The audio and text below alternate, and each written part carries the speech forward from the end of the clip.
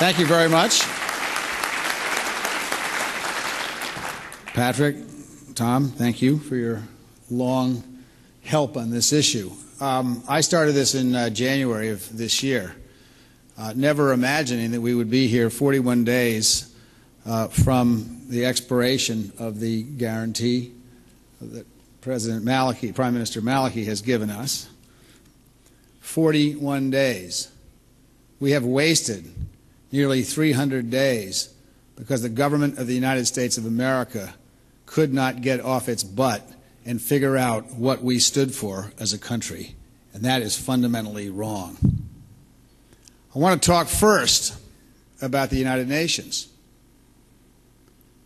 The United Nations made, in my view, a courageous vote and admitted, UNESCO admitted the Palestinians as a member nation of UNESCO. For that, the law in the United States demands that they be prevented from getting any contributions from our Congress. It's about 20% of their budget. Now, I generally think the United Nations is an institution that's important in the world, and I think it's a mistake to defund them. But yesterday, the person who is representing the United Nations made the ridiculous suggestion that the people from Ashraf be redistributed inside Iraq, and that somehow, without any guarantee of protection either from the United States or the United Nations, they would be fine. How can I go to the Congress of the United States and ask them to restore the money for the United Nations if this kind of cowardly policy is what we get in return from the United Nations? We can do better than this, and I ask the representatives of the United Nations to think about what they are doing.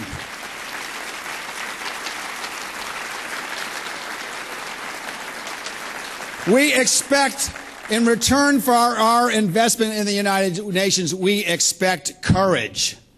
And we have seen virtually none of it from the UN in protecting these 3,500 individuals in Ashraf who have written guarantees, every single one of them, from the United States government that we would protect them, and who have been screened by the Federal Bureau of Investigation's anti-terrorist squad, and not one of them has been found to have terrorist connections. Explain to me, Martin Kobler, what rationale you give for what you have done, which is essentially to sign the execution okay for 3,500 unarmed civilians. That is not what the United Nations is supposed to be doing. Now, Mالكي, that's to occur in the White House. I understood that White House visits were a status symbol, something that was very important to the people who were getting them, a sign of recognition that these are important countries. We have not mentioned that Prime Minister Mالكي is under investigation by the Spanish judiciary for war crimes which occurred in Ashraf in April of 2011. How is it that the President of the United States is now inviting a person who is being investigated for war crimes to come and sit in the Oval Office? That Oval Office does not belong to the President of the United States. It belongs to every one of us Americans, and we need to be proud of the people that sit in it.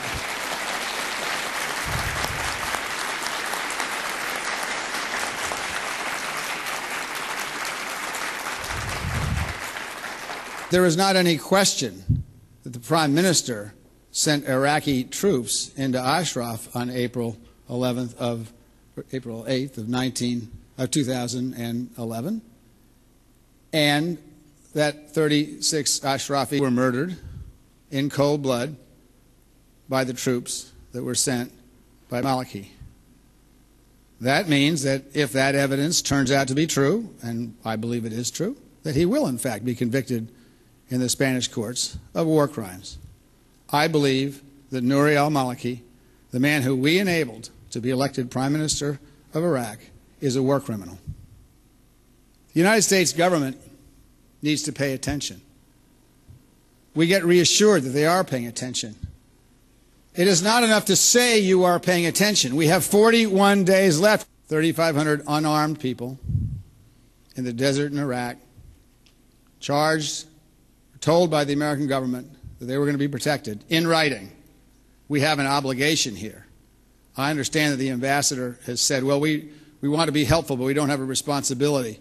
Mr. Ambassador and Mr. President, we do have a responsibility. We gave our word and we gave it in writing. We have a responsibility. It is a legal responsibility. I do not want my country to be complicit in the carrying out of war crimes. As the Dutch found out in Srebrenica, people who turn the other way are complicit.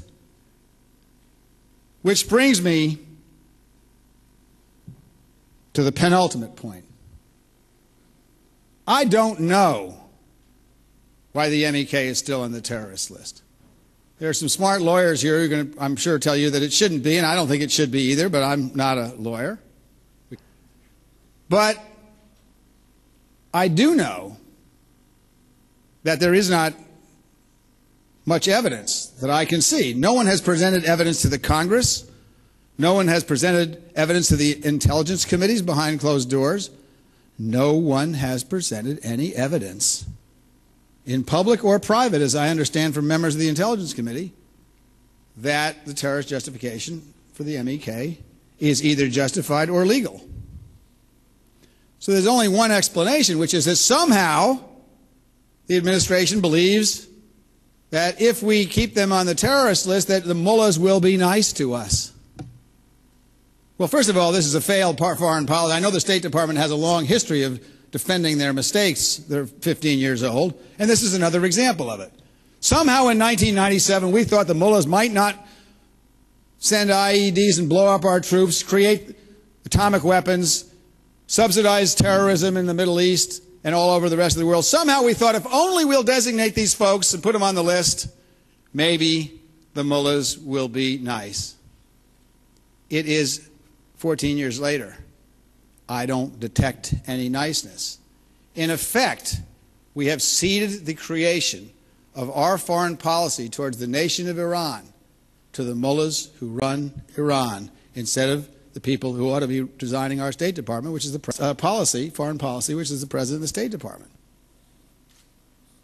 Now, I'm in this for two reasons. I'm in this because I think a terrible injustice is being done to 3,500 people who we promised to keep safe. And I believe the United States is a great nation and that we have to keep our word. But I'm in this for a bigger reason than that. The real reason I'm in this does not have much to do with Ashraf, and it doesn't have much to do with the MEK. It has to do with the United States of America. This country was founded on the notion that we are raising the bar on expectations of what human beings were all about 235 years ago. If you look at I'm not a big fan of this American exceptionalism stuff. I don't think Americans are better than Asians or South Americans or Africans or anybody else. But I do think we're an exceptional nation because of the content of our founding documents, the Declaration of Independence and the Constitution. Because those documents set forth something that had never been done at that time. And so there are still some things in our Constitution that protect people that aren't in any other constitution in the world, mostly protection of political minorities, not ethnic minorities, because that is in a lot of other constitutions. What that means is the United States of America has stood as a beacon for the rest of the world. We don't always live up to our own standards, but we have a high standard of what our obligation is to our fellow man. The reason people have, even amidst our failings, admired the United States is because we were willing to expect more of ourselves as a nation. That is what is at stake here. How we are willing to act on what we can expect for ourselves. We started this 341 days ago, at least when I got involved, and you started this long before that. Mr. President, we need to act now, not just for the people in Ashraf, not just because we are wanting to stand up and have regime change in Iran. We need to act now because we are standing up for our own country when we stand up for the people in Ashraf. And if we fail to do that, we have not just been complicit in the murder of 3,500 people who we promised to defend. we are complicit in debasing our own country, and I do not believe that any American president ever should be part of that.